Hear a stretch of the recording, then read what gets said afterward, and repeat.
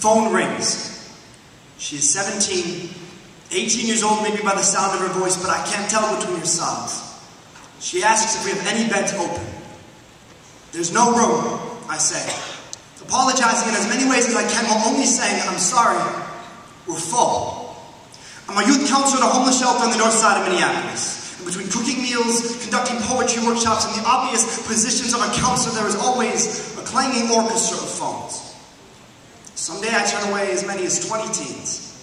Today, it's just one, but I wonder if she can hear me break. I close my eyes, pull the phone from my ear, I hold it above me like a shower head. I can feel the weight on her breath, I let every word slide out. When I was young, I poured water into the receiver, hoping it would leak out of someone's face 200 miles away. I knew just enough about fluids to believe water could move that way. The first time she calls and I hold it above my head, I wonder why her sobs don't drip from the phone. I listen to her, gasping for breath as the room she calls from begins to fill with water. The city is overflowing. Water has been running through gutters and sidewalk cracks, forcing its way beneath bridges and other park benches. The city is overflowing. Water will not stop moving until it finds a place to sleep.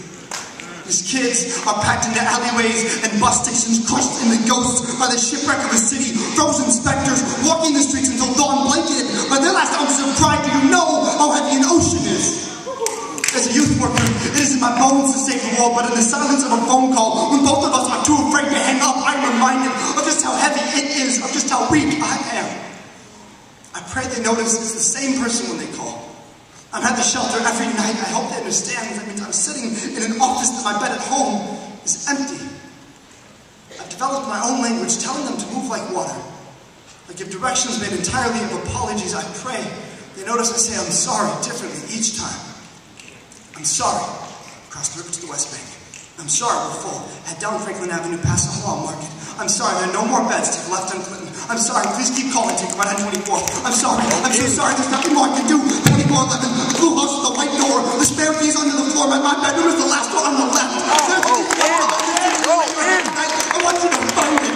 Each phone call is like watching someone else's life flash before your eyes. I am half youth counselor, half executioner. This phone is an accent. The click out of gunfire. The dial tone of flatline. The best I can do is pretend that this phone stuck to my hand is not an anchor.